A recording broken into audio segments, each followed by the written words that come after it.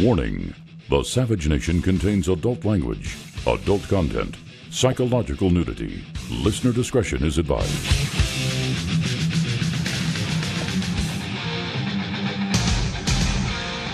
And now, America's most exciting radio talk show, The Savage Nation. Talk radio for the thinking person, home of borders, language, culture. And here he is, Michael Savage. Today, the Defense Department, thanks to very hard work by Secretary of Defense Ash Carter, as well as his team working in concert with the Office of Management Budget. Today, the Department is submitting to Congress our plan for finally closing the facility at Guantanamo once and for all. It's a plan that reflects the hard work of my entire national security team. So I especially want to thank Ash and his team at DOD. This plan has my full support. It reflects our best thinking on how to best go after terrorists and deal with those who we may capture. Writers and critics who well, the sociopath has done it again.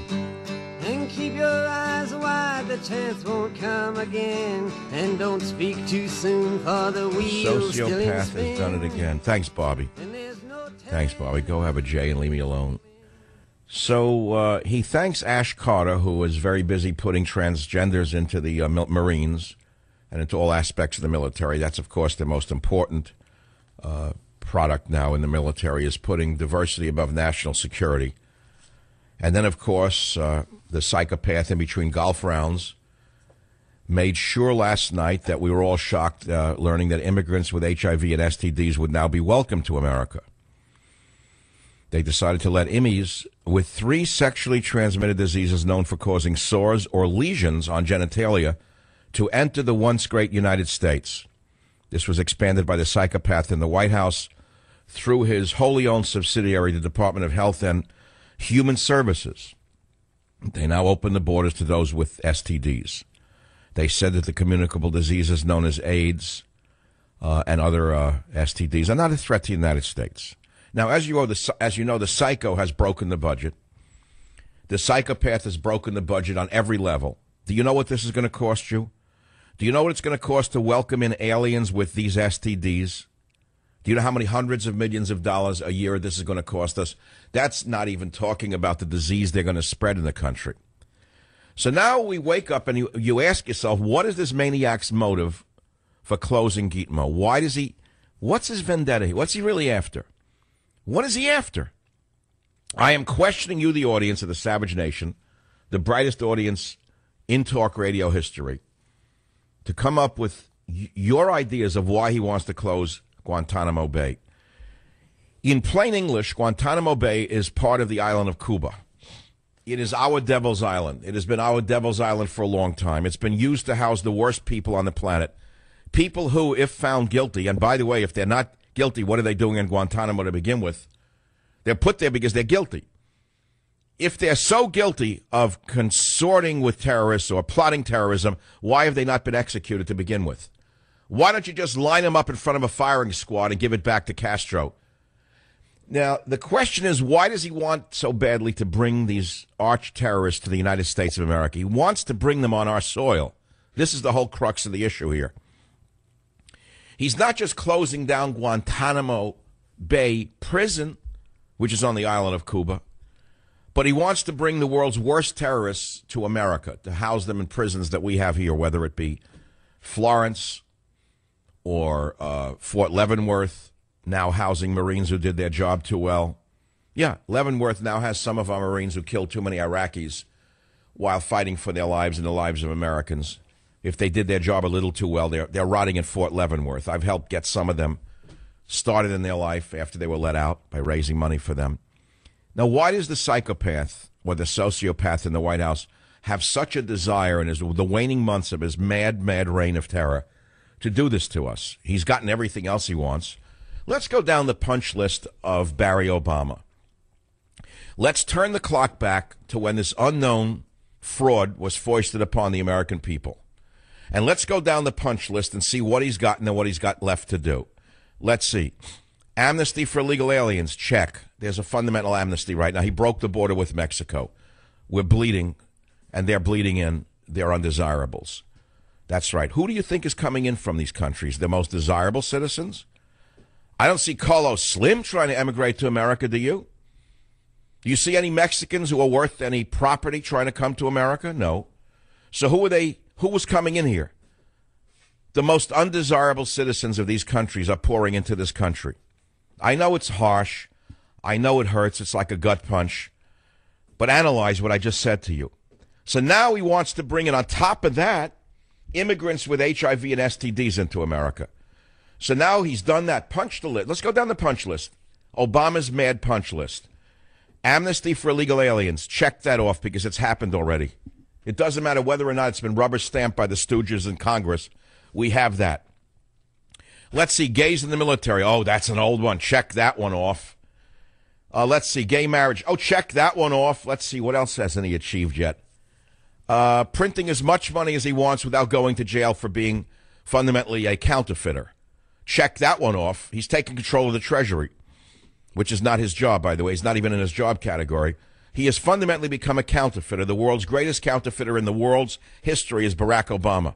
No one's ever said that before. You haven't heard it on another show, so I know it's shocking to hear, but he's basically acting like a counterfeiter. He is printing our currency ad libitum as often as he wishes. Let's go down the punch list. What else has he done? Let's see. Oh, well, there's a recent one. A justice died under suspicious circumstances. He's now chuckling that he's going to replace the judge. He's bypassing Congress in his own mind already. God only knows what he's threatening them with in Congress. Replacing the judges. What else? Let's see what else he's done. Can anyone name anything on Obama's punch list that he has not achieved during his reign of madness? I can. There's a few things left. He has not gotten rid of the Second Amendment. He has not gotten around the Second Amendment. He has not figured out a way to take guns out of your cold, dying hands. So that's one big one. But, you know, there's a lot of time left. Look what Bush did in the last months of his reign of terror. Bush bankrupted America. Bush busted out the economy in order to feed his friends who did this to us, in order to pay back his contributors, in my estimation. He busted the economy. I had called him a fiscal socialist in the August of that year, and I'll take credit for that. I was 1,000% right. That's right. You keep saying, oh, wow, they want socialism in America. We must fight it at all turns. Bush was a fiscal socialist. What are you doing? You have to check it up in a book? You have to read it on a conservative website to see if it was said before? It was said before by me in 2007. I said Bush is a fiscal socialist. So you already have socialism, by and large, maybe to the 70th percentile.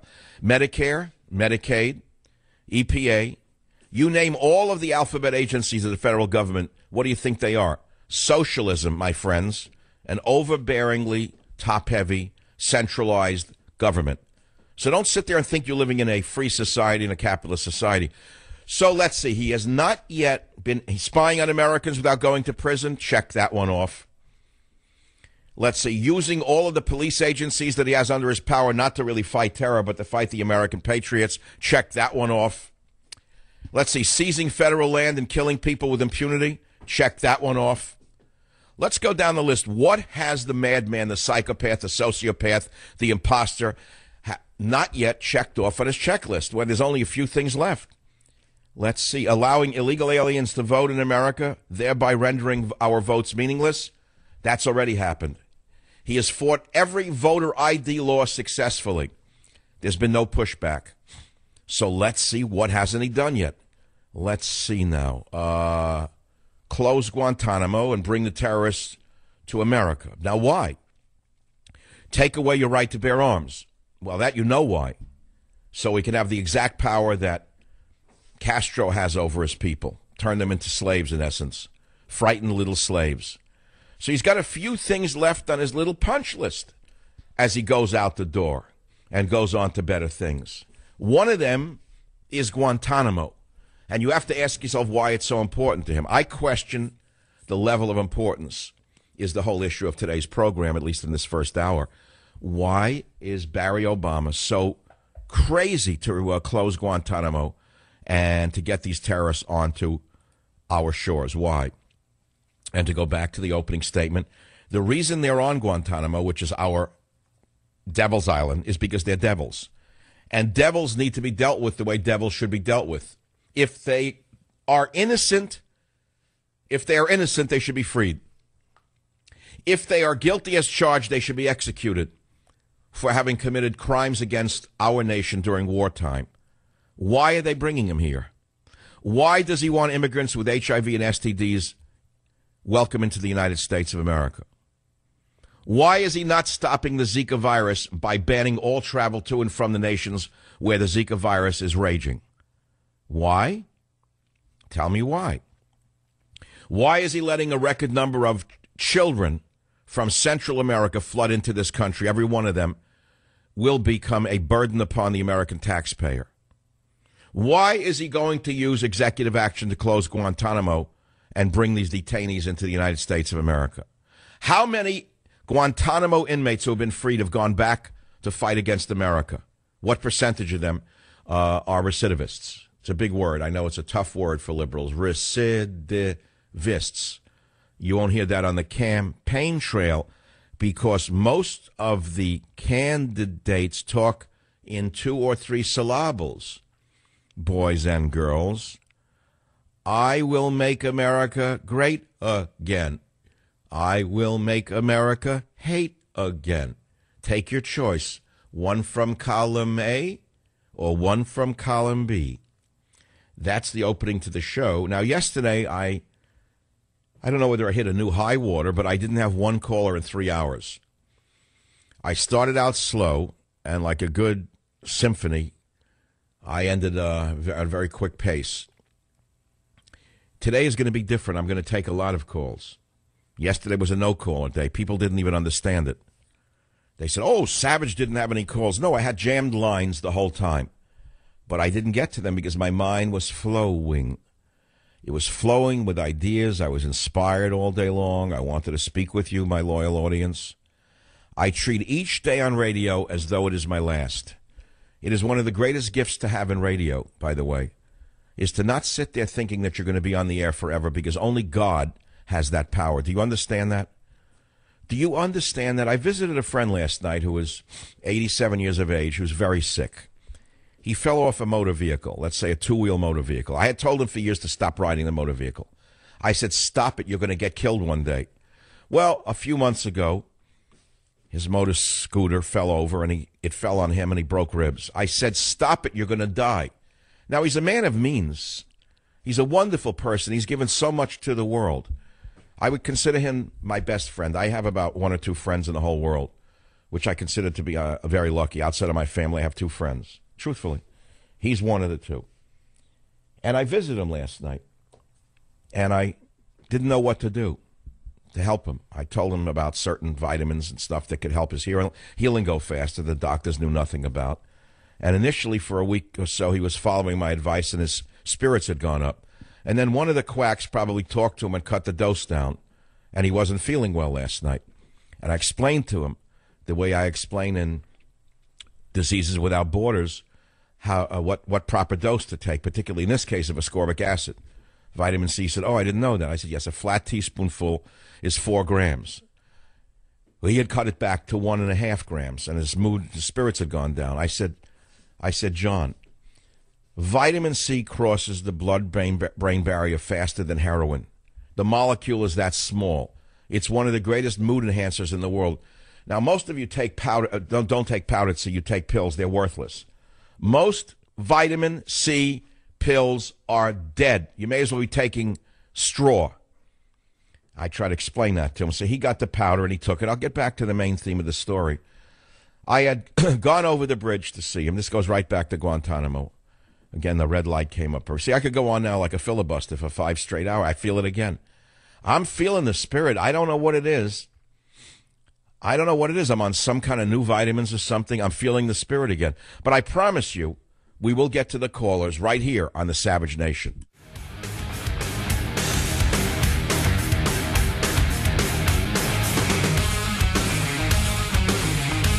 I'll finish up the story and get back to my main question, which is, should we close Guantanamo Bay Prison or not? I said Gitmo is our devil's island. If any of them are innocent, release them. If they're guilty, execute them by firing squad and give Guantanamo Bay back to the Castro criminal regime. But I want to go back to my story about visiting my sick friend last night. I drove over the bridge. Sometimes I work in a county north of San Francisco. I drove in. I was going to have dinner. It was a beautiful night. Visited my friend. I didn't feel good after visiting with him because I realized how fleeting life is the whole point. He is, I would say is, because he's still with us, one of the most dynamic people I've ever met in my whole life. He has given away fortunes to hospitals and charities around the world. He's a wonderful man. I wanted to take his motor scooter away from him. I wanted to throw it into a river months ago. I had an instinct to throw his keys away. He wouldn't listen to anybody. He once said to me, I'd rather die on the motor scooter than be imprisoned. The guy could afford 18 chauffeurs a minute. He doesn't want him. He's a free spirit.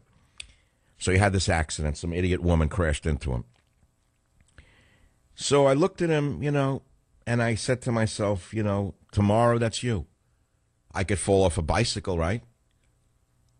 An airplane could fall out of the sky that I'm on. I could go to a resort and wind up with a pillow over my head. I could eat a meal in a restaurant that's poisoned. I can just get a food in any local restaurant and get sick from it the way they're making food today. You can't believe the garbage. I just can't believe what I'm looking at. The filth that's in the food when you actually analyze it. So the bottom line is that coming back to radio and this whole topic of today is, should we close Gitmo or not? And I said Gitmo is our devil's island. Why does the psychopath in the White House have such a desire in the waning days of his regime, his hateful regime, his devious regime, his painful regime, his poisonous regime, his toxic regime? Why does he want to do this so badly? He doesn't have to do this. Why is he doing this? Do you have an answer to this? It's the most important question I could ask you today, apropos of the story I just told you. Join the Savage Nation. Call now, 855-400-SAVAGE. Savage.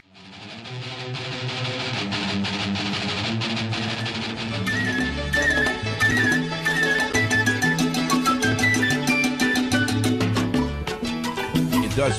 The reason I'm playing Cuban music again, I guess that's what drove me yesterday, is because this is about Cuba.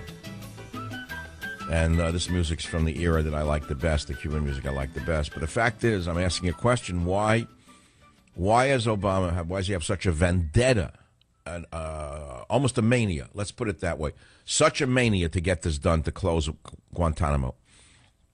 Why is he closing it? What are his arguments? He hasn't given any. He spoke in generalities as usual.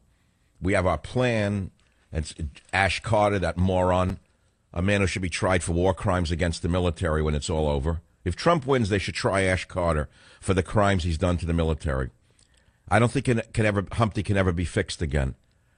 This guy is the worst of all of them, and he's in a long line of the most devious anti-American defense secretaries I've ever seen in my life. It goes back to Panchetta. Leo Panchetta should be on the docket. Every last one of them should be tried for the damage they have done to the greatest military the world had ever seen before this psychopathic left-wing maniac took office. But to calm down a bit, why does he have such a desire to close it? Now, I'm going to let you liberals out there who don't really know the issues but think you do, tell me why we should close Gitmo and release these terrorists or bring them to America. I want to hear your arguments, because I think I can defeat your arguments quite readily. I believe that if they are innocent, release them. Let me be very clear. If they're guilty, execute them. It's that simple. They execute American soldiers who violate various conventions, don't they? We had guys put into prison for 20 years in Iraq under that thieving bum, George Bush, who did nothing, didn't lift a finger of his white hand to protect these Marines after they did their job, that evil man, George Bush. Don't you give me this garbage, what a great president he was because he was a Republican. We begged George Bush to intervene and get those Marines out of Leavenworth, get them out of these horrible prisons that they were put in by these cowardly commanding officers who were all looking over their shoulder. And so guys were put away, and George Bush did nothing. Some of them were given great sentences How come we're treating these Guantanamo prisoners of war, which is what they are, with kid gloves, and we treat our own men with such derision and hatred? And so the question is, I'm asking this question. I'm opening it up to those of you who want to give me your liberal point of view of we should release them, bring them to America, afford them all of the benefits of the law. It violates this, it violates that. I'd like to hear your opinion. Now, there's another side note to this, which is Ben Carson said that President Obama grew up in white America. He's not really raised as a black man. He doesn't know anything about the black experience. I think that's a fascinating question coming from an authentic African-American, Ben Carson. It's an amazing statement coming from him. He's finally showing some spine. Instead of wasting his time attacking Rubio or this one or that one, finally he's pointing it in the right direction. He aimed his naval guns in the right direction finally. Maybe Trump and Cruz and Rubio can aim their naval guns at the right targets instead of at each other, falling for these stooges in the media who are telling them to point their guns at each other and have a rodeo with each other. Speaking of which, Trump is skipping the Fox News town hall hosted by the deceitful Megyn Kelly. GOP frontrunner Donald Trump will skip a Fox News town hall event for GOP candidates hosted by the network's evil Megyn Kelly. He says that they can't do it because it was put together at the last minute. The campaign has a previous engagement in Virginia and then New York, which could not be rescheduled. Said Trump spokesperson Hope Hicks told the Hollywood Reporter. I don't believe that's the reason. Megyn Kelly is being used as bait by Roger Ailes to attack Republicans again at the behest of his boss Tweed, who sits behind the scenes and pulls the strings. Ailes is as powerful as he is, works for someone. His god is Rupert Murdoch. Rupert Murdoch is a Democrat who's supporting Hillary Clinton in my estimation. Rupert Murdoch is an open borders type of guy. Kelly is used as bait. If it was not a family show, I would use other language. Kelly is being used as bait to bait the Republicans into another debate, and Trump didn't fall for it. So instead, the lesser candidates will be up there, the ones that'll never win. Ben Carson, Ted the Vampire Cruz, Marco the Ice Cream Man Rubio, and Governor John Crybaby Kasich will appear on at the town. What is Kasich doing up there? What in the world is he doing there? Well, I told you why they stay in it to the end. You know what kind of money is involved. How many times do I have to tell you? They can't steal the money and use it on their own. But think of all of the idiotic relatives, the ne'er-do-well relatives and friends of family members, the ones who can't get jobs or have low-paying jobs that can suddenly be hired for a campaign at any salary that you want. There's no oversight. Do you know that? So raise $100 million. They don't have to take it for themselves. They only got a fifth cousin who was working in a funeral parlor somewhere in Ohio, cleaning up the slop on the floor of a funeral parlor. Now suddenly he's a consultant to the candidate at $125,000 a year, plus all the pizza he can eat, plus first class and bottles of water, whatever. You know the picture. So that's why they stay it to the end. There's a lot of money in this. I was told this years ago. I was told to set up a super PAC. I said, what, are you kidding me? I'm not corrupt. I'm a talk radio host. I'm not greedy. This is what I do for a living. I do this and I write best-selling books.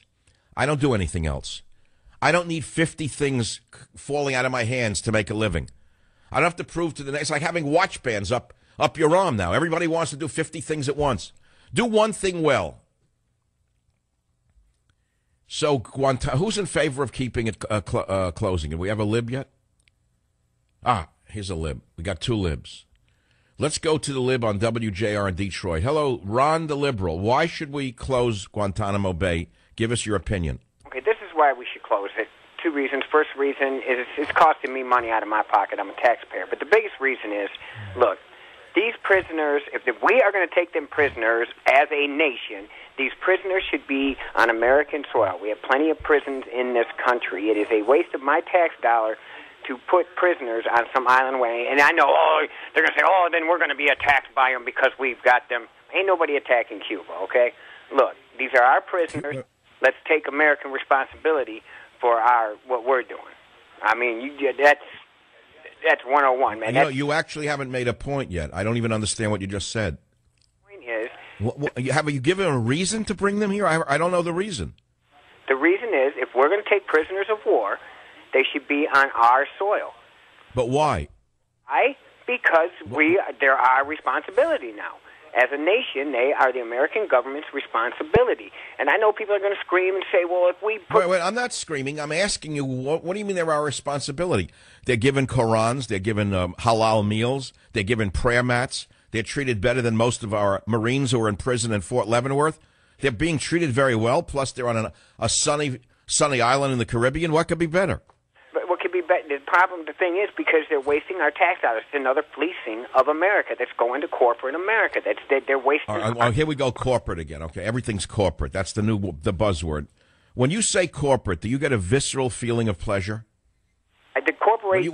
Whenever you speak, let's say every few sentences, when you say corporate, if you're speaking to friends, do you get a chill up your leg? What I'm saying is, we're wasting my tax dollars. That is just... All right, so the only point you made that I find to be reasonable is that it's expensive.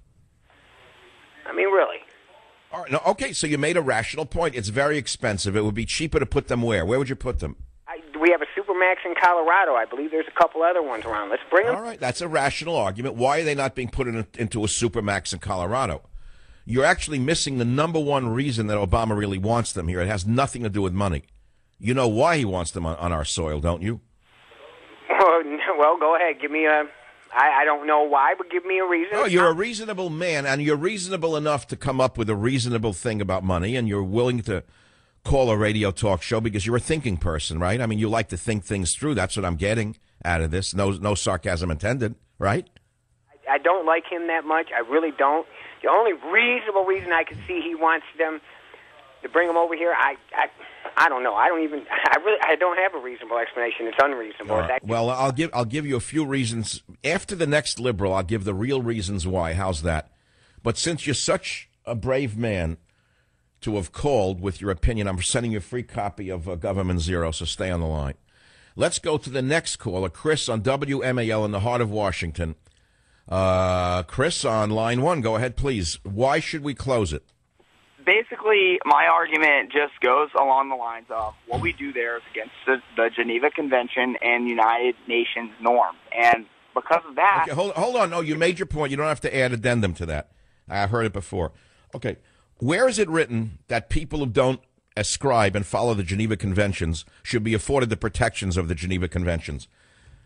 Why should these animals be given protections according to the Geneva Conventions when they do the most horrible things to innocent men, women, and children of all religions and races? Who said they're entitled to those protections? Because they're human beings, Michael. No. Not all people who walk in human bodies are human beings. There are devils walking around in human skin. Are you telling me, for example, you know what the Taliban, what the ISIS has been doing to innocent girls in the Middle East, right? Mm-hmm. What do you mean, Tell me what ISIS members have done and are doing in the Middle East to Yazidi girls that they capture. I don't know. Well, of course you don't know because you read the college newspaper. It didn't make it to the college paper.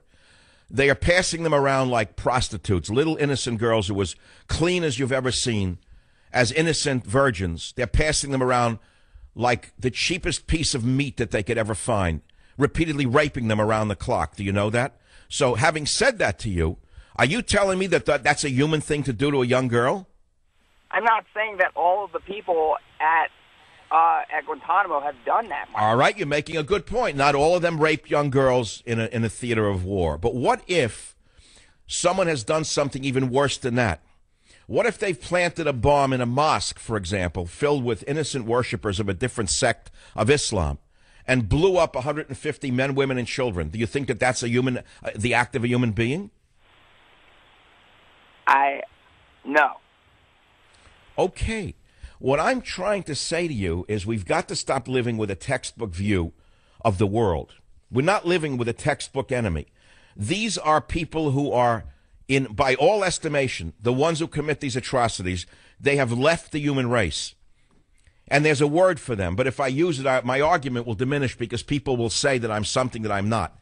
They have left the human race by their behavior, and I would argue that those who have left the human race by their despicable acts of war against human beings have no right to the constitutional protections, and they have no right to the Geneva Convention. None whatsoever.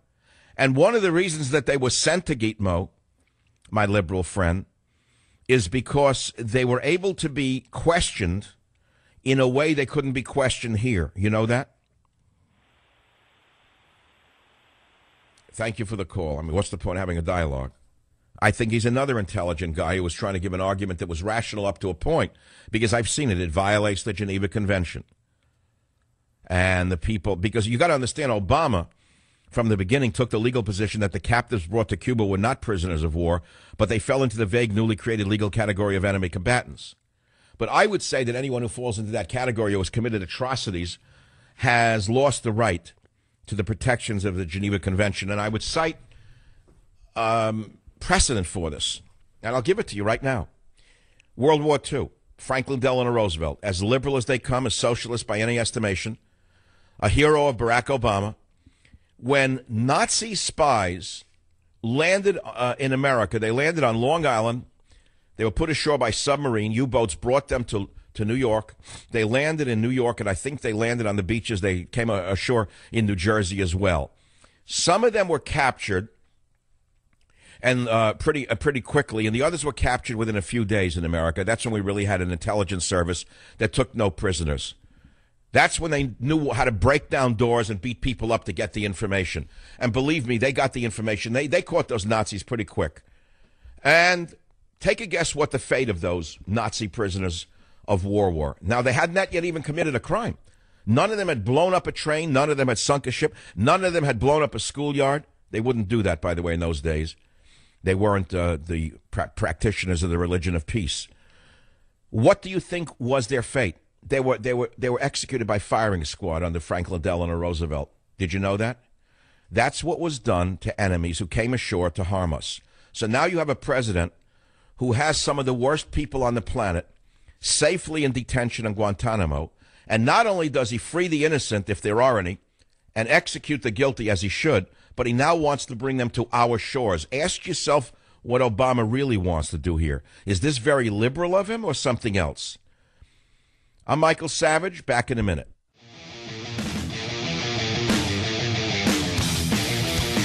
Guantanamo harms our partnerships with allies and other countries whose cooperation we need against terrorism. When I talk to other world leaders, they bring up the fact that Guantanamo is not resolved. Moreover, keeping this facility open is contrary to our values. It undermines our standing in the world. What a liar. It is viewed as a stain on our broader record. You're a stain on the presidency. The highest standards of rule of law. You know, I can't listen to him without getting very angry. Everything he says is a complete lie. He's talking about values. Don't you love this guy? He's stepped on every value that you can know of as a president. Now, what does he have such a desire for to close Guantanamo? It has nothing to do with what he's saying. Everything is something else. Why do we even have Guantanamo? That's a real question. Most of you don't even know what it is, where it is. You say Guantanamo, you think it's a prison in Miami. It isn't in Miami. It was seized in 1898 during the Spanish-American War in the Battle of Guantanamo Bay.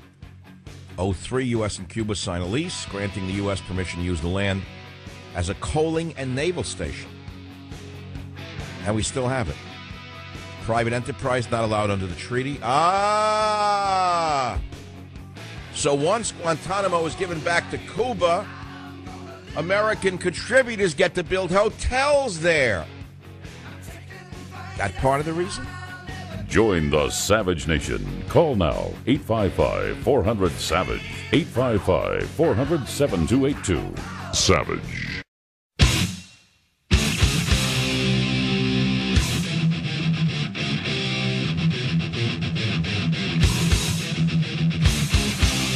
Warning: the Savage Nation contains adult language, adult content, psychological nudity. Listener discretion is advised.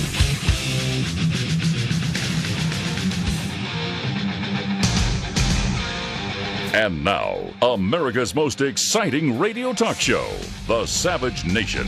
Talk radio for the thinking person, home of Borders, language, culture, and here he is, Michael Savage. It is Cuban music for one reason. I like that trumpet. Because, well, let me hear it. What the heck? Guantanamo Bay is the issue. That's what it is. And this is old-style Cuban music going back probably to the late 40s or 50s. No one even knows it anymore except the aficionados. And the point is that since we're talking about Cuba, I'm playing some Cuban music.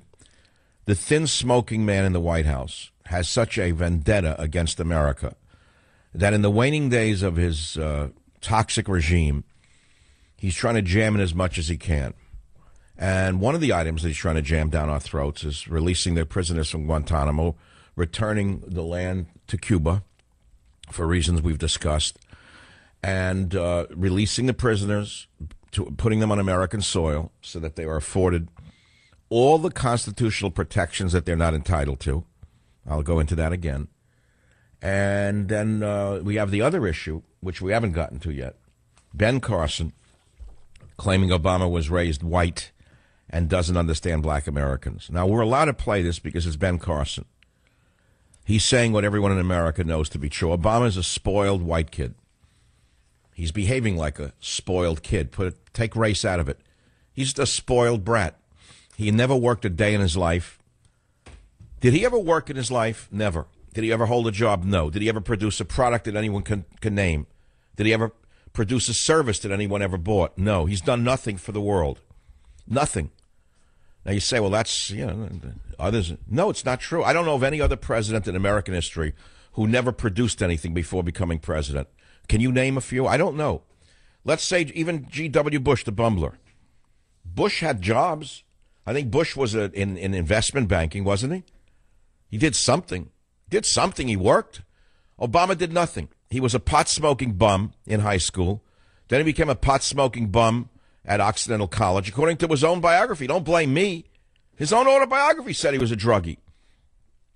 Then the bum went on to Columbia, where because of because of his race in plain English, he was looked up to by the moron liberals.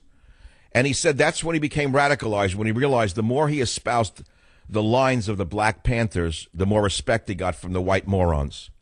Well, the rest is history. So here we are. Here's a man who's done nothing in his life except jawbone everybody to death with his booming voice and his great looks. And here we are. So now he's telling us he wants to close Guantanamo Bay for this reason and that reason. One is American values. And this. It's all rubbish. And I'm asking you what the real reasons are. What are the real reasons are? And then we have the Ben Carson tape. Let's play some of the Ben Carson stuff just for a minute. Let's hear it. Like most Americans, I was proud that we broke the color barrier when he was elected. But I also recognize that his experience and my experience are night and day. He didn't grow up like I grew up by any stretch, not even close. African American. He was, raised white. Many of his formative years were spent in Indonesia.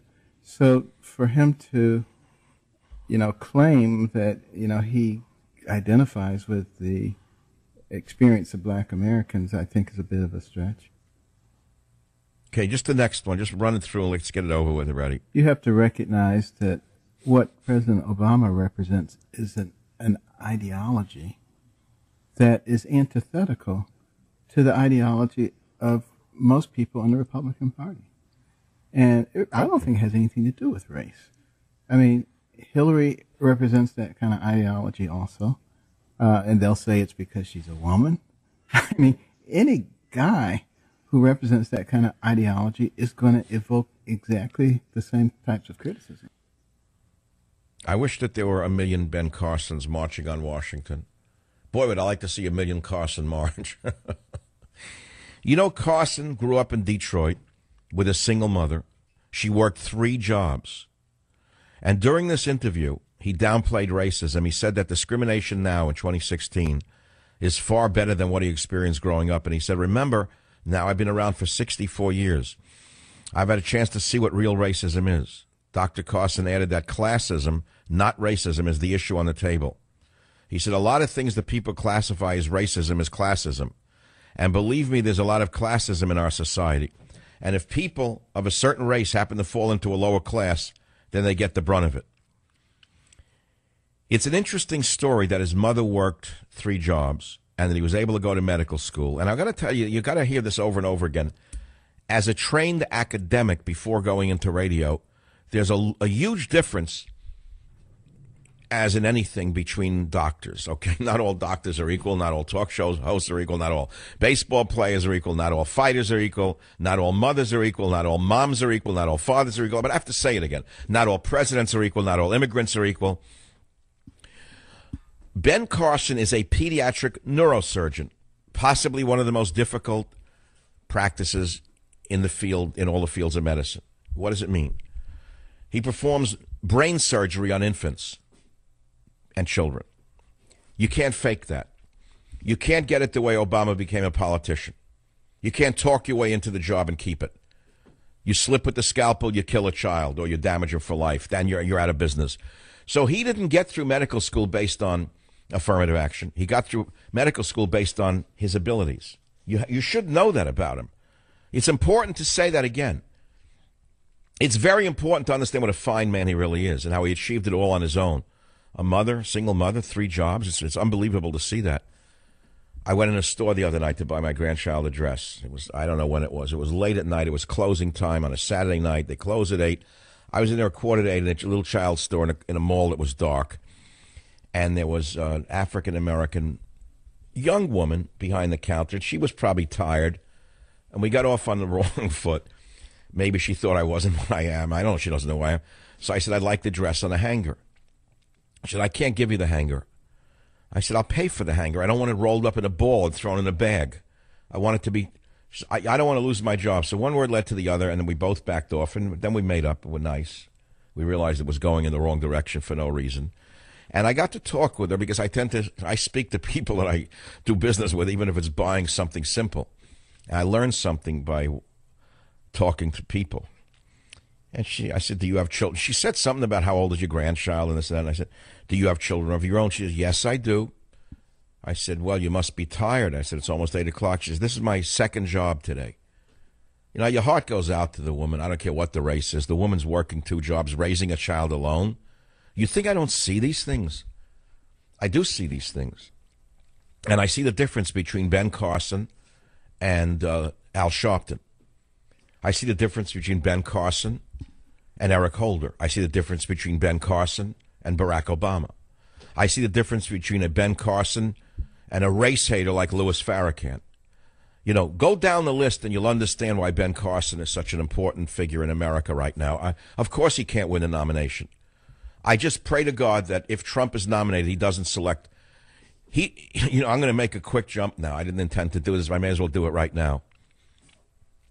If he picks Sarah Palin, he's finished. It's over. If he makes the mistake by listening to the morons who ran Romney's campaign and picks Sarah Palin or one of the idiots who chops wood for a living, who makes whistles for ducks, he's finished. He cannot pick Sarah Palin as a running mate. It's over. No one will vote for him. She's old goods. She's damaged goods. She's run the course. It's over. Nobody wants to look backwards. He's supposed to represent the future, not the past. She's the past. She had her time in the sun. Andy Warhol said 15 minutes of fame. She had 18 minutes of fame, and it's long enough for me. Those 18 minutes were excruciating. So actually, I should speculate on who he should pick. I think I'll do that for you. If Trump wins the nomination, who should he pick as a running mate? Absolutely, it should be Ben Carson. Should be the VP candidate. Why not? Why shouldn't it be Ben Carson? What is wrong with that? Will he pick Ben Carson? No.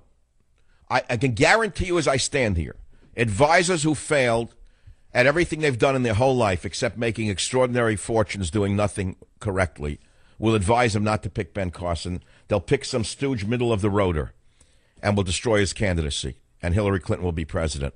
Another candidate for him would be people you never heard of. Do you know that there's a black Republican congresswoman in the West, in Salt Lake City? You never heard of her. You've never seen her since she was elected to Congress, have you? Why is she not even in the campaign? Why do you never hear from her? Because the idiots who run the Republican Party have put her in the back of the bus. Instead, you see, you know, the same type, the country club Republicans, who are members of clubs that not only wouldn't be allowed into, you never heard of them. Secret clubs with secret handshakes. You know, Groucho Marx said I would never join a club that would have me as a member. It's a funny joke. But they belong to clubs that you never heard of. And they're going to wind up picking the wrong running mate for Donald Trump, as sure as I'm standing here. I can smell it. I can feel it. I have a visceral feeling that his campaign's already going in the wrong direction. I can sense things before anyone else. I'm still a Trump supporter, but I will tell you right now, point blank, what I see happening. Do you remember the congresswoman who came on this show? What was her name? Do you remember her name, Robert? She asked for money on this show. Trump doesn't need money. She was saying that Nancy Pelosi is out to get her, and she was so conservative and send money. And we helped raise hundreds of thousands of dollars for her. And shortly thereafter, she would never come on the show again. And then she fell into the abyss. She lost all of her creds, and nobody ever remembered. I forget her name up. And who can name her? Come on, man. You got two guys sitting there on the screen. No one. Three people work for me. No one knows what I'm talking about. Is there anyone in the audience? What? Okay, you know, he says something. I can't hear him on the air live like I'm supposed to listen to him and talk to you. Put it on a screen. Can anyone listening to the show tell me the name of the congresswoman who came on this show as a strong conservative, raised a ton of money off you, the listener, and then soon ditched you and went on to, she thought greener pastures and was never heard from again. Anyone know her name? That's right, Michelle Bachmann. Do you remember that? Thank you, Robert. Michelle Bachmann. And I sense the same thing is going to happen here. I can smell it from a mile away. I don't know why I do it. I have an instinct. I've survived all these years in radio because I have instincts that run out of the three dimensions of the norm. And I sense it happening already. It's going to happen. There's a certain point in a campaign where they get so big that they're no longer in control of their own destiny. And you start listening to people, and the people that they listen to are the worst people on the planet. And they all make the same mistakes. Okay, but coming back to the big story of Obama wanting to close Guantanamo, that's what I want to get back to. And I want to, before we take our first commercial break, for the wonderful folks who sponsor this program, which you love so much, I want to listen to Mr. Obama in clip 06. 6, please. We'll continue to securely and responsibly transfer to other countries the 35 detainees out of the 91 that have already been approved for transfer. Keep in mind this process involves extensive and careful coordination across our federal government to ensure that our national security interests like the immigration service, when an individual is transferred to another country. So, for example, we insist that foreign countries institute strong security measures. And as we move forward, that means that we will have around 60 and potentially even fewer detainees remaining. Can anyone tell me which countries the previous detainees were released to, and how tight the security is in Oman? Can anyone tell me how many of these monsters, these murderous monsters, have gone back to their business of killing, murdering, kidnapping, raping, and blowing things up? What the rate of recidivism is? Do you realize what a liar he is, that he's saying this as though he makes things up as he goes along? They'll go to countries, insecurity, all aspects of government. Sounds good, doesn't it? To who? Who would believe a word that he just said? These are the most dangerous, hardened criminals on the planet, or they would have been released already. Why does he so intently want to bring them to American shores? Moreover, why does he want to give that land back to Cuba?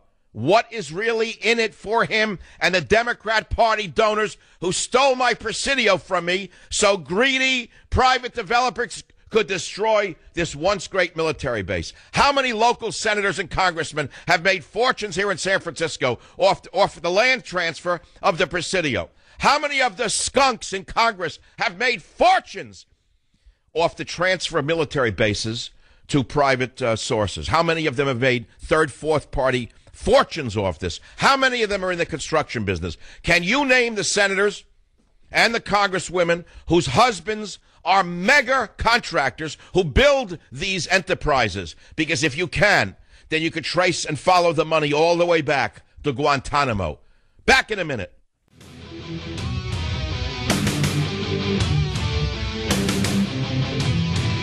So the fanatic in the White House has a desire to close Guantanamo and bring prisoners to the American shores, to give them all the benefits that our Constitution affords law-abiding citizens who get into trouble, and to afford them all of the protections of the Geneva Convention.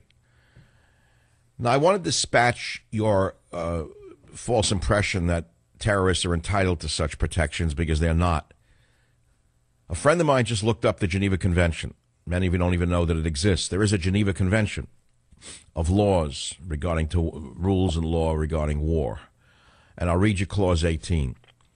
By violating every tenet of international law regarding treatment of prisoners, terrorist groups forfeit any entitlement to protection under the Geneva Conventions. U.S. forces would be within their legal rights to treat captured al-Qaeda members, as they did Nazi saboteurs during World War II, trial by military commission, and execution by firing squad.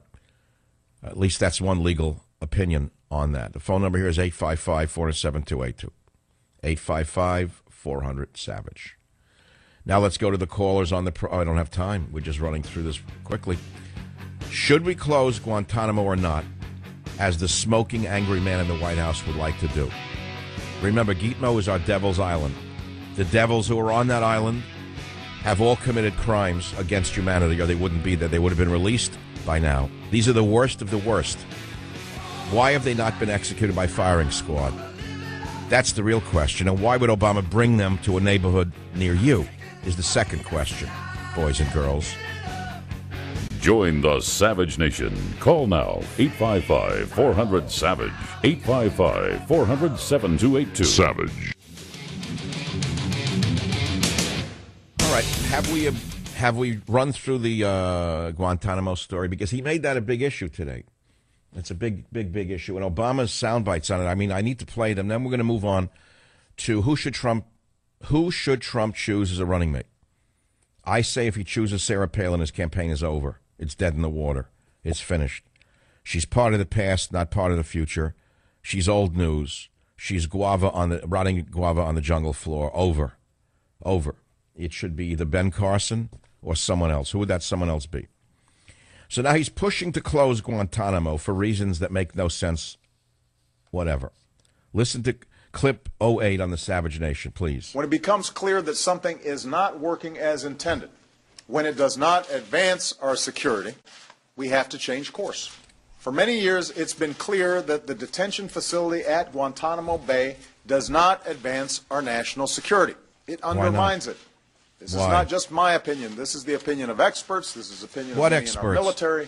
What experts? The same stooges who say that the sea levels are rising? Propaganda in their efforts to recruit. It drains military resources. With nearly $450 million spent last year alone to Think keep how it much running. golfing you could do for that. More than $200 million in additional costs needed to keep it open going forward. How much does it cost for your wife's personal assistance per year? 100 detainees.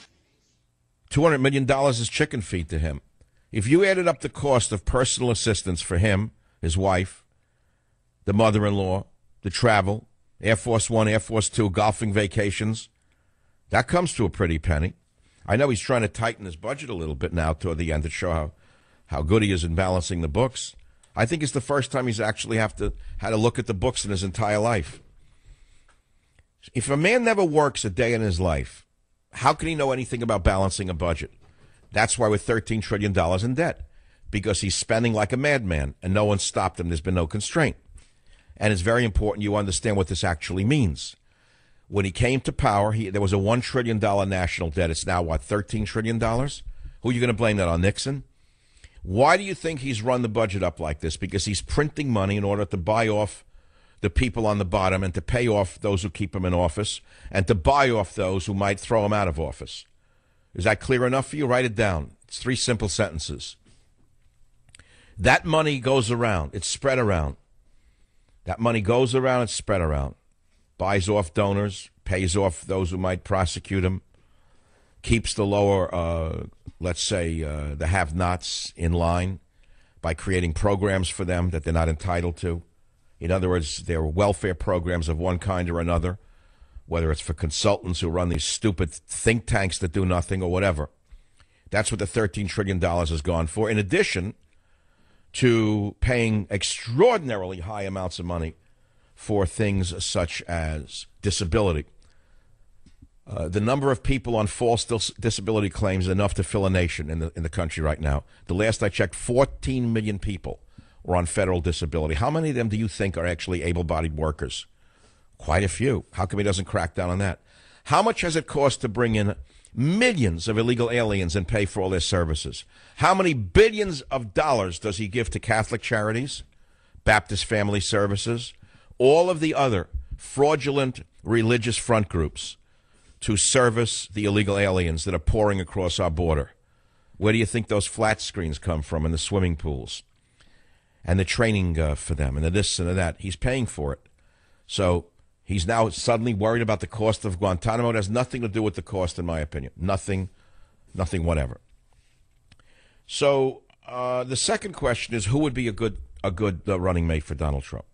I am totally and absolutely opposed to Sarah Palin. If Donald Trump's assistants or managers or whoever they are listen to this show, and I think they do, since many of the things he said to get where he is came from my last 3 books. They're almost word for word from my last 3 books. I can quote you chapter and verse going back 2 years, which is why I like him so much. I don't know him personally. I don't like him because of his shoes. It's not I like him because of his wife or his hairdo. I like him because his ideas reflect my ideas, because they came largely from my books. Go and look it up. Take a look at Stop the Coming Civil War and see if many of the things that Trump is saying don't come verbatim from my plan to save America. They do. That's why he and I resonate so well. Sometimes I listen to him and I say, wow, that makes sense. I look it up. There it was in my book. So there are people who work for him who get their ideas from very varied sources, and one of the sources are my books, in my opinion. However, if he now doesn't pay attention to what I'm saying and starts going outside the field of sanity and starts listening to these idiot consultants who destroyed Romney, he's going to go by the way of Michelle Bachmann, in my estimation. Just that simple.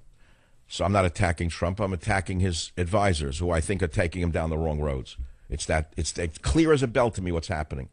And only time will tell whether I'm right.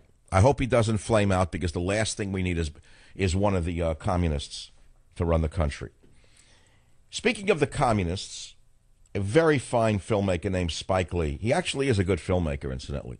I know a lot of you resent him, but he's really quite a good filmmaker. Some of his movies were great.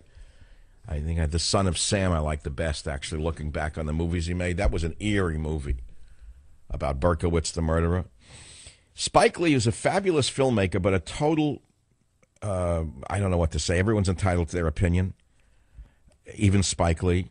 But he put out a South Carolina radio ad for Bernie the Commie in clip number 24, which you have to hear on the Savage Nation. Wake up, South Carolina. This is your dude, Spike Lee. And I know that you know the system is rigged. For too long, we've given out votes to corporate puppets. Sold the okie doke. Bernie takes no money for corporations. Nada. Which means he is not on the tape. And when Bernie gets in the White House, he will do the right thing. How can we be sure? Bernie was at the March on Washington with Dr. King. He was arrested in Chicago for protesting segregation in public schools. He fought for wealth and education equality throughout his whole career. No flipping, no flopping. Now, listening to his voice, we know why he's behind the camera, not in front of it. I never knew he had such a poor voice. He really ought to consider getting someone to read his lines for him, because this guy is not made for radio. This guy's made for an eye behind the camera. That's about it, and bossing people around with his hands. Again, he threw in corporate puppets. Don't you love that every other word from these left-wingers is corporate bad, corporate bad. The chickens, corporate bad. The new watchword is corporate. What do they even know what they're talking about? Where do you think he gets his money from, Spike Lee? Was he get it from the people in the street? He gets it from the housing projects? He goes to corporations and begs them for the money to make his movies. Who is he fooling? The whole Hollywood system is built on corporations that know how to make a buck. What do you mean, corporate? That's the new watchword now, corporate bad. That's the hula hoop now of the left, is corporate. Corporate farming is bad. They provided more food for more people than ever seen in the history of mankind. Corporate's bad. What would you want to do, grow your own vegetables and raise your own chickens? I love all these people live in apartments. They live in buy drinks, restaurant. Where does the food come from, idiot? It comes from the corporate farmers. I never saw anything like the naivety and the idiocy that passes for conversation. Except today in America, it's getting worse by the day. So now let's go back to some of the topics, some of the calls on the Savage Nation. Bill on WFTL in Florida. Welcome to the program. Go ahead, please. Yes, we nearly never disagree, Doc. But on this Sarah Palin matter, I think there's something that we should consider. Aren't you the guy from New York who changed his station and his...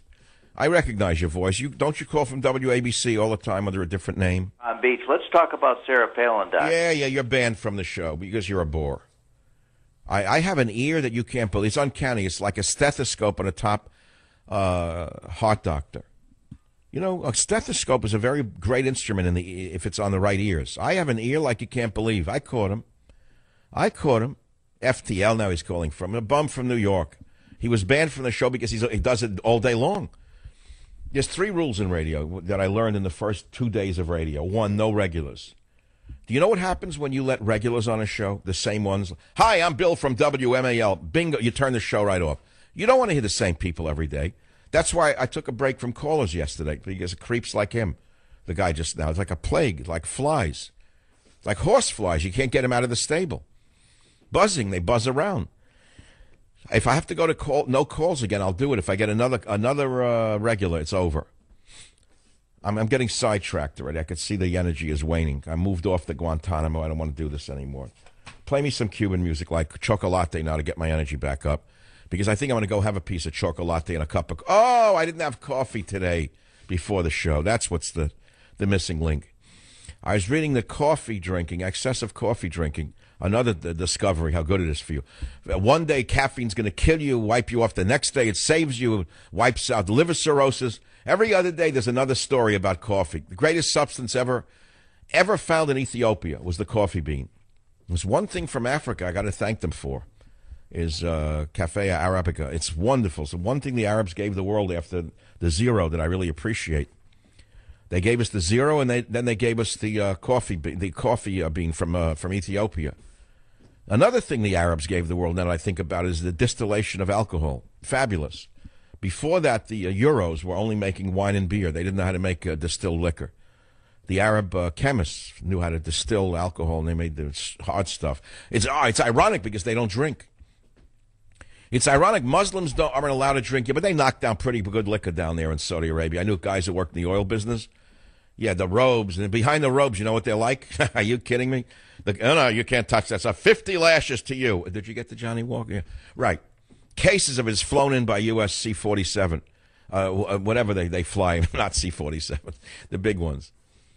Probably a straddle cruiser they bring in their booze for the bums in Saudi Arabia. They got to bring it in every month, a load. Bring it in. Oh, you're nothing. You can't touch it. It's against the Quran. Can't touch that stuff. Don't you? 50 lashes, hands get cut off. They're knocking down the booze. They got the women kidnapped in the rugs brought in from Denmark. Judge questions Clinton motive for server. Where was it? Oh, so distillation. They distilled alcohol, and they could make the really strong stuff.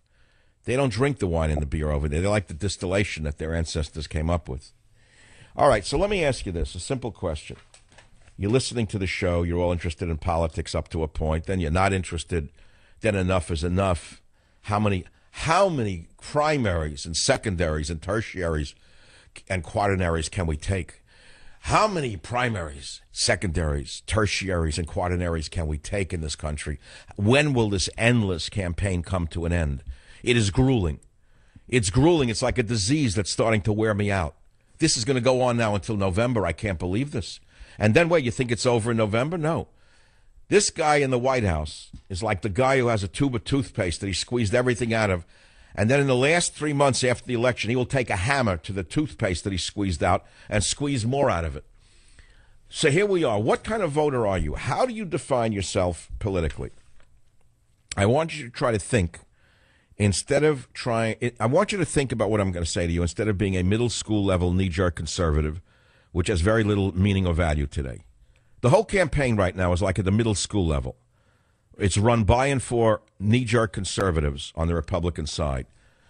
It's all about holier than thou. Remember we used to detest people who were holier than thou, how we hated them?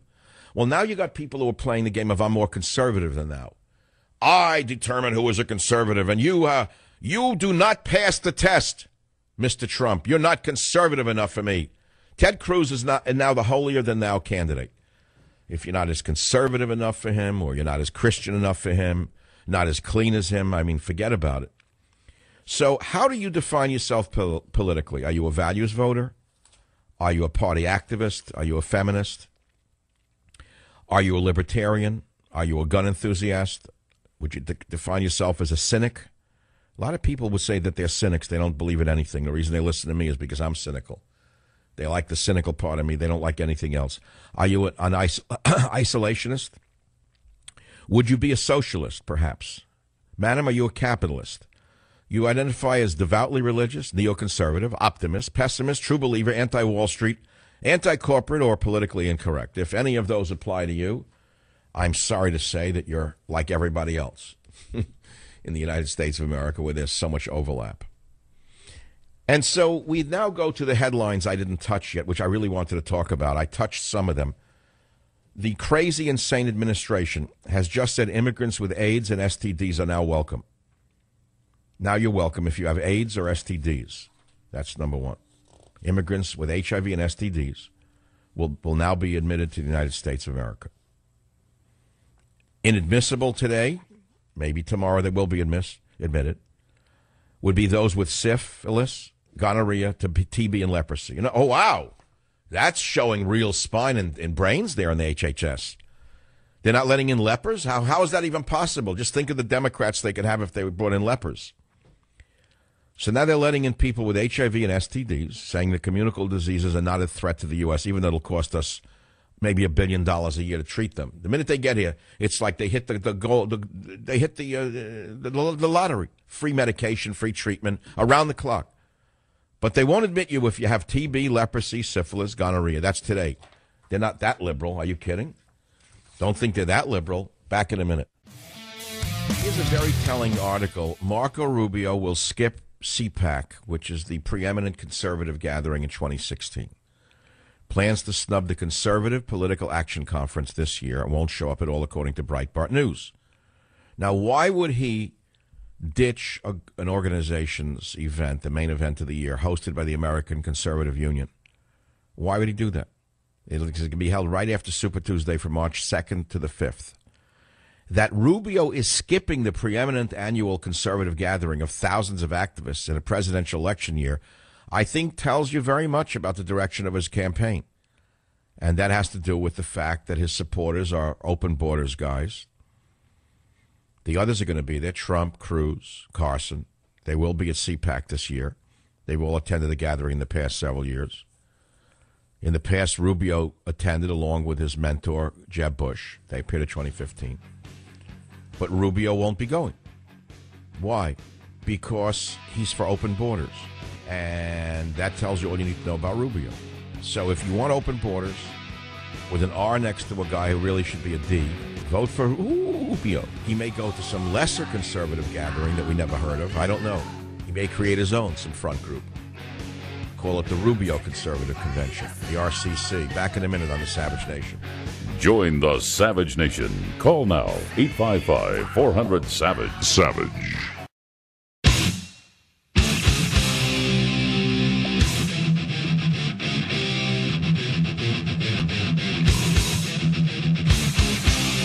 Warning. The Savage Nation contains adult language, adult content, psychological nudity. Listener discretion is advised.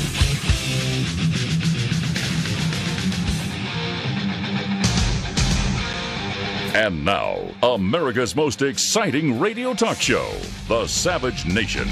Talk radio for the thinking person, home of borders, language, culture. And here he is, Michael Savage. There must be some kind of way out of here. Say the joker to the thief. There's too much confusion. I can't get no relief. Businessman there, the drink. Right, floating into hour number 3, we are on the Savage Nation. So for an hour and a half, we talked about Guantanamo the thin man in the White House has a desire to close it. It's one of his punch list items that he hasn't gotten to yet. Taking your guns is on the last on the list. He's saving that for the last 3 months. He'll come up with some executive action which will make you a felon if you own a gun. So in 2010, in 2009, Obama came to power with a punch list. And he's passed everything he's ever wanted and then some, but now he wants to close Guantanamo. Remember, detaining the enemy during wartime is lawful. It complies with domestic and international law. Guantanamo contains guilty men. They're America's sworn enemies. I believe that if any of them are innocent, they would have been released already. If they're not innocent, they should be executed, as Nazis were during World War II by FDR, one of Obama's mentors. By moving them to the United States of America and granting them additional rights and privileges, we're talking about some of the worst people on the planet. Do they have any idea what this litigation would cost? Here is a psychotic administration that has printed money. I called him the greatest counterfeiter in the world's history, Obama. When you think about it, he is a counterfeiter. He's counterfeiting our currency. He came to power. There was a $1 trillion debt, which already was a nightmare that Bush ran up. Bush ran it up through big government spending. The counterfeiter in the White House ran up the national debt to over $19 trillion. And now he's coming up with this as one of the main reasons to close Guantanamo, which is to save money. I mean, is that not a farce? It's a farce. So we talked about that. We talked about who Donald Trump's running mate should be. I said if it's Sarah Palin, he's finished. I'm telling you, it's over.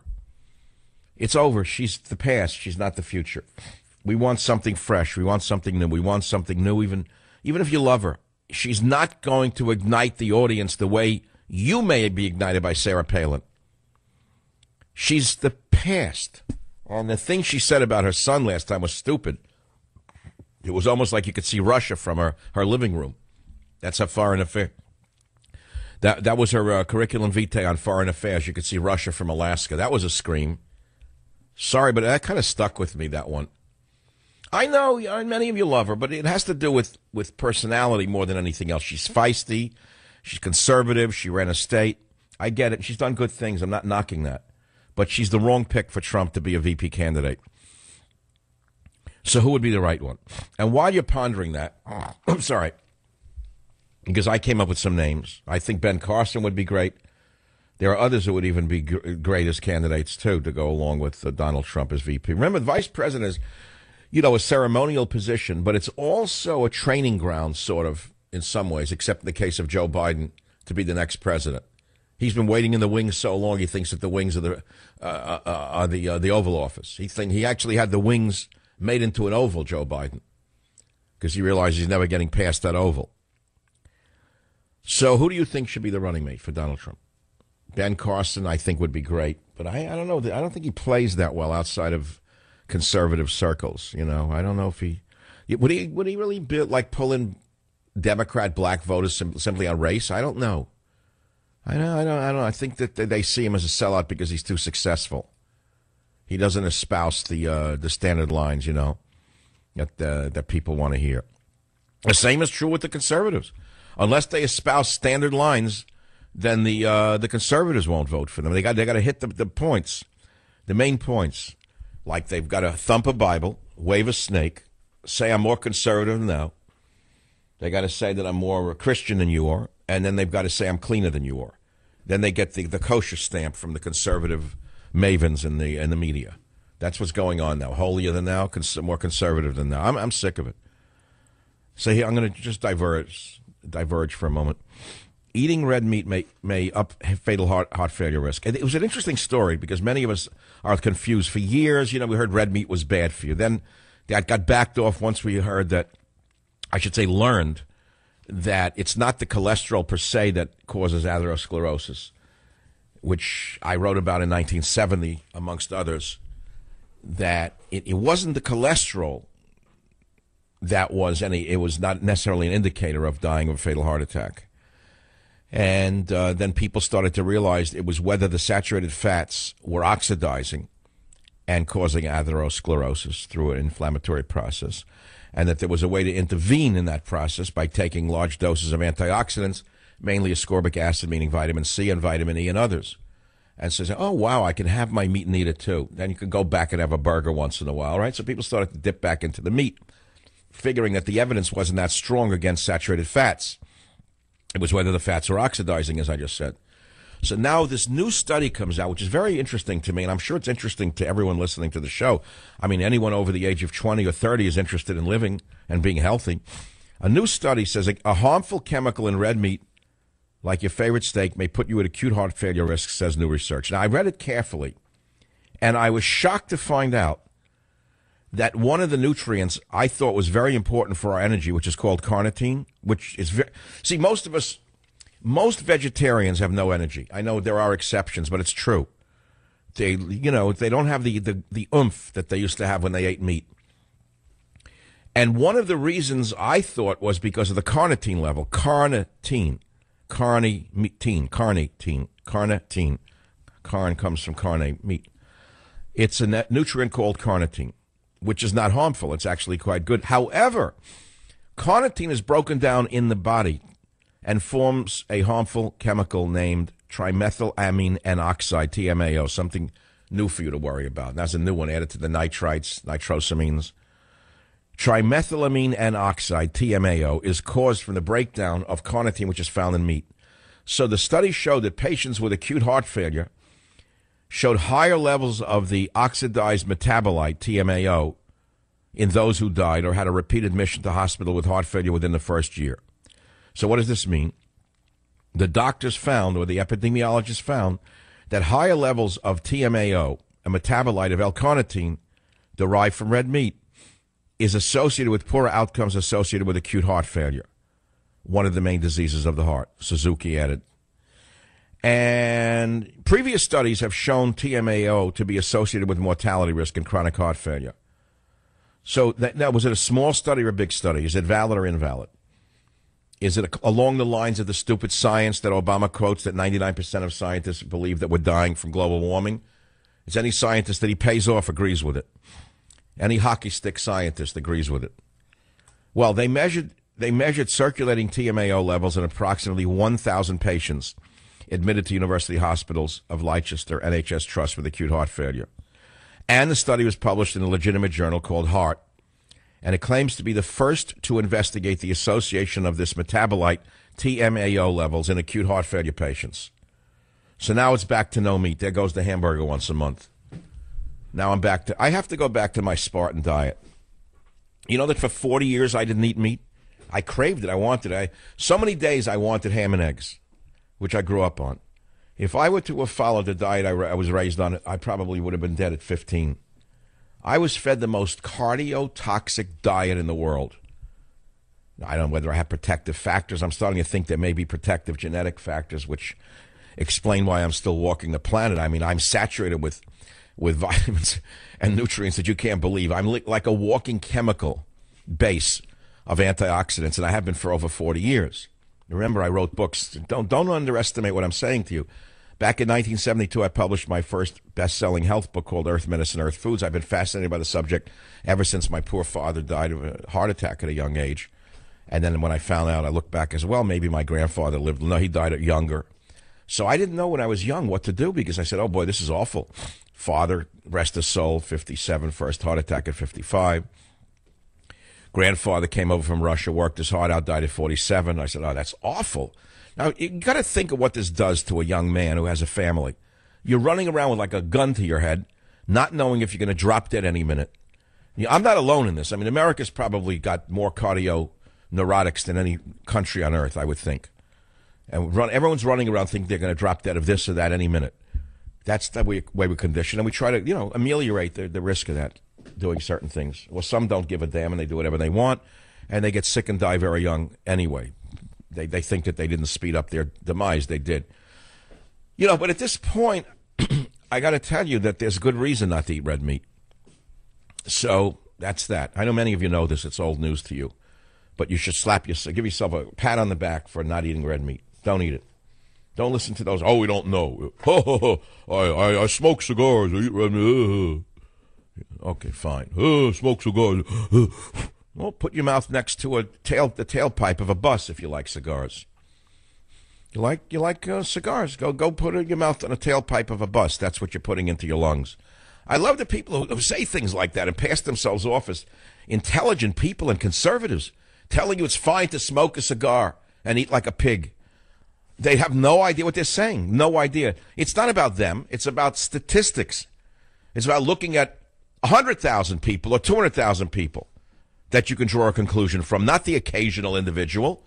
That has virtually no meaning. So, well, my grandfather drank and smoked, he lived to 98. That doesn't mean anything. It means almost nothing. You're looking at statistical evidence, not the individual. So that's what you have to understand. That's the science of epidemiology, which I studied for a while. And there's certain things that we know, that science knows very, very well. Salt, for example, sodium intake. I have lived a sodium-free life for years. I wouldn't cook with it. Children didn't get it. Cooked nothing with salt, ever. No one missed it. It was naturally occurring in almost everything. Because we only need about a gram of sodium a day, and we get about 5. That explains, to almost the greatest imaginable degree, why there's such a level of hypertension in America. I remember in the 70s when I was working for my doctorate, I'm not allowed to mention, I understand it offends those who dropped out of high school or in talk radio. It gets them mad. But I'll mention it again. As I was working for my doctorate in the 70s, there was a large discussion about African Americans and the high rate of hypertension in the African American communities. I wouldn't say community because there's no single community, but amongst African American people, high rate of high blood pressure. And it was pretty well understood that it was related to the diet. At the time, there was a thing called soul food. I don't hear that anymore, Robert. It's not mentioned anymore. But so-called soul food, which was very de rigueur in the 70s, was just laden with salt, just loaded with sodium. And it had a lot to do with the high blood pressure epidemic occurring in African American people. I don't know whether doctors even know this anymore, because they just put people on high blood pressure pills and tell them to eat what they want. That's the stupidity of medicine today. Oh, go on now, John. You can eat what you want. Just take these little old pills. You got high cholesterol? That don't matter. Take this pill. You like that strawberry shortcake or the tiramisu after that big fatty Italian meal that can kill an elephant? Go ahead, have that tiramisu after that meal. Just take one of your diabetes pills. Now you wonder why people are walking around taking all these pills. They're living foolishly, taking all these pills thinking that they're countering them, but they're only poisoning their livers and their kidneys at the same time that they're poisoning their hearts and lungs. Anyway, I'm not a purist in that regard, but I do know an awful lot about this field. And what I'm saying to you is it's very interesting to me that newer knowledge which emerges starts to teach us certain things that we didn't know before, and that's what's exciting about new knowledge. And this is new knowledge, because I did not know that carnitine, which I favored, incidentally, as an energy source for people, can be broken down by gut bacteria and form the harmful chemical named trimethylamine N-oxide, TMAO. I did not know that. It was just discovered. So you heard a brand new discovery right here on the Savage Nation. See, the minute I do a health segment, I know what happens. The call is starting with already the sex questions and the hair loss. You know, before I was even on talk radio, I used to do book tours for health books that I wrote. And it was inevitable. Invariably, every city I went to, no matter what the subject was, if we took calls when I was a guest on shows, I'm talking 25, 30 years ago, it would be like, doctor, can you tell me what I can do for male, or my hair is going to... All they cared about, no one cared about cancer, heart attack, Alzheimer's. They cared about hair, and you know what? Nothing's changed. If a candidate came along and said, I guarantee you vote for me. You vote for me, I'll make your hair grow. I'll make your EDS disappear. What's it called, EDS? No, that's the name of a company run by Ross Perot. It's ED, right? Okay, we'll start again. You step right up and you vote for me as a conservative. I'll restore American values. Every one of you. Your ED will go away. Your hair will grow back. Your pyorrhea will disappear. Your skin will clear up. Women will flock to you. Your dogs won't bark at you. Just vote for That's what it all sounds like to me right now. You got to remember, I'm a cynical guy. I was sinful at 8. I was sinful and cynical at 5. That's a great slip of the tongue. I'm a sinner. I admit it. I've been a sinner since I've been born. I'm not a pure guy. Anyone listening to the show not a sinner? Could anyone step up and before throwing a rock tell me you don't live in a glass house? Now, this is funny. You talk about sin. Watch a sinful marathon of movies condemned by the Catholic Church. Turner Classic Movies has found a cheeky way to mark the run-up to Easter, shining a spotlight on mid-century movies censored by the Catholic Church. So during the month of March, Turner Classic Network is going to air more than 24 movies condemned by the Catholic Legion of Decency. That sounds like something Ted Cruz ought to be running after he loses.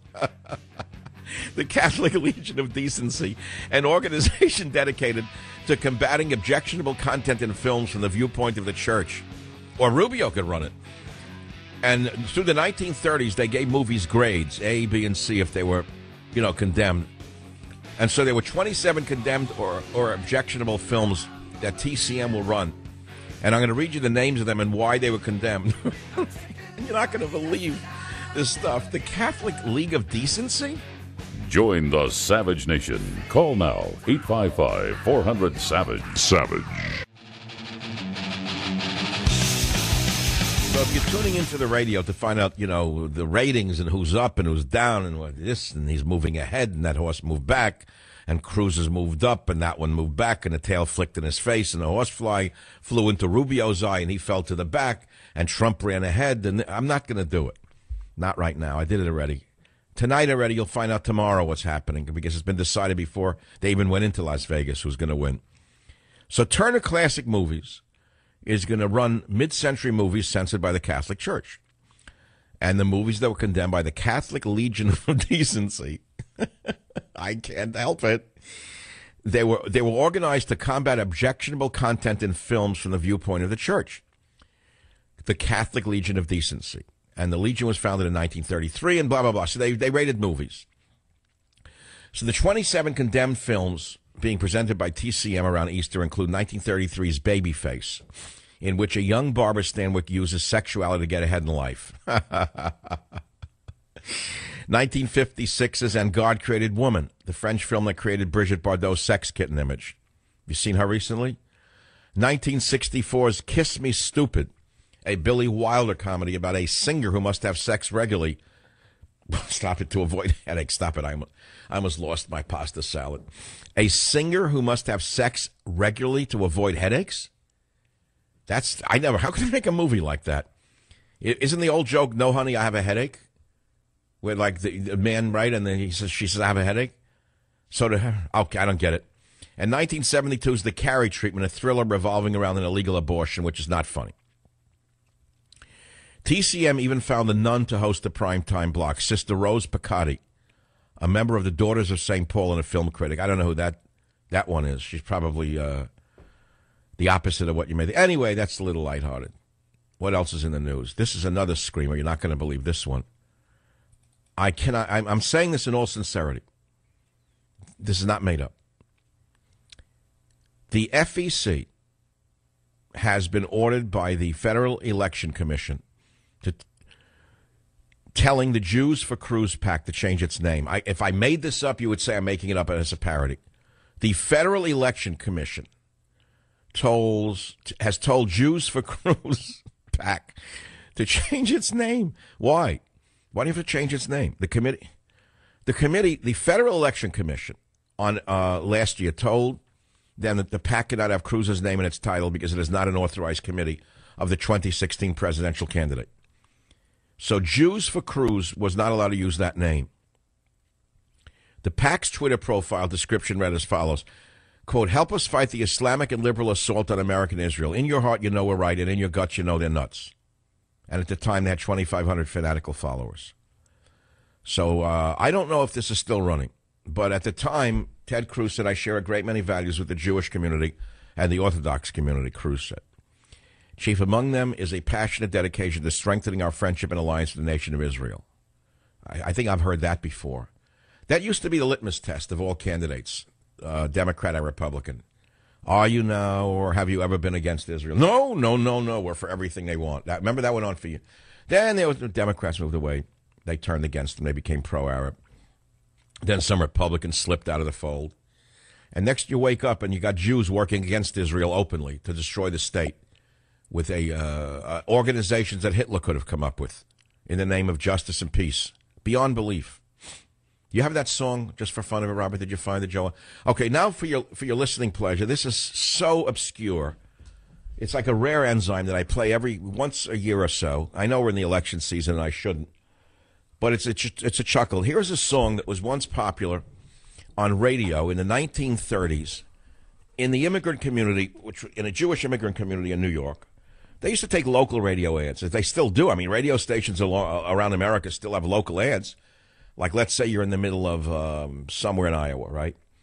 And there's a local radio host, and you could have Harvey's House of Rubber advertising.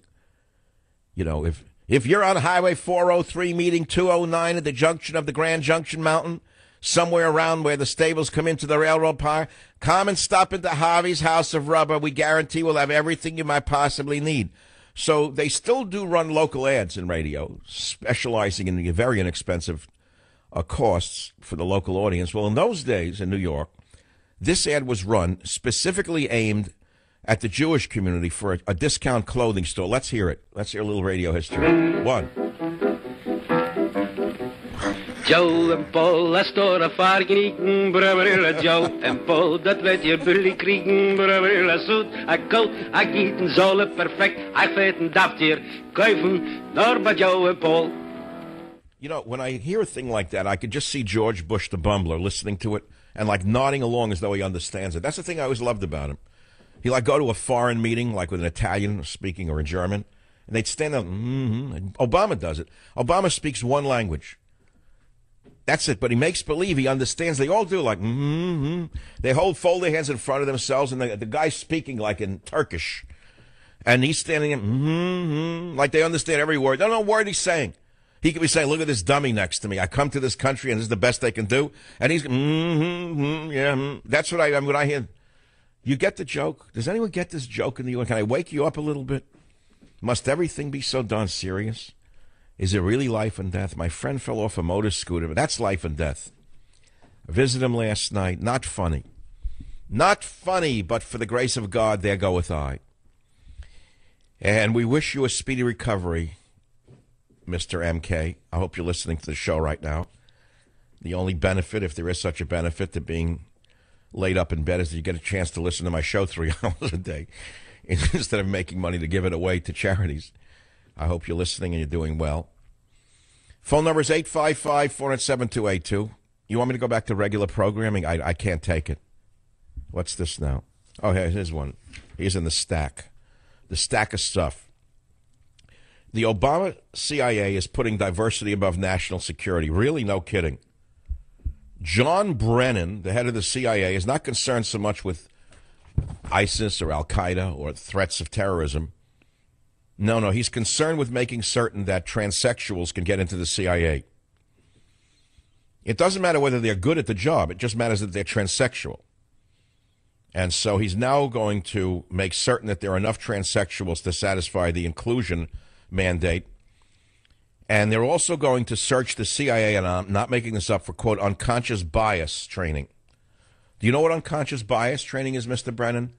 It was written about by George Orwell. It's called Thought Police. How dare you become such a lowlife as you've become? They're going to look into unconscious bias inside the CIA. He says that he's going to make sure the CIA has no form of unlawful discrimination. Oh, we all want no discrimination. We all know there is none. There's no discrimination in the federal government. There can't be, except against white heterosexual Christian males who served in the military. That's the only discrimination that's permitted. You can laugh at them, you can mock them, you can demote them, you can deride them. But other than that, there's no discrimination. However, don't you think it's dangerous that this dummy in the CIA is creating diversity quotas for hiring and promoting idiots instead of promoting people who can do the job best to protect us? I mean, what was the CIA created for? What, is a social experiment for people who can't get jobs anywhere else? So, fine if you're a transsexual and you're a better person at the job than the next guy for that specific task. I don't care what you do in your private life. But why must you fill a quota for transsexuals in the CIA? How stupid can you get? And the worst part of it is unconscious bias now. This is not a university anymore. The insanity of what was going on in the universities for the last 10 or 20 years has now seeped into the government as a result of you-know-who. I don't even want to say the name or the initial. I'm going to try to actually not say his name or his initial. He is so offensive. I find saying his name so infuriating that I won't even say the name anymore. I'll just say you-know-who. You-know-who. You-know-who. Where is the sound that I threw? Oh, I didn't even get back to this stuff. I got such good things. Okay, so now he's got other arguments of why we should close down on Guantanamo, and he's going to move them around. Here's clip number 10 of You-Know-Who on the Savage Nation.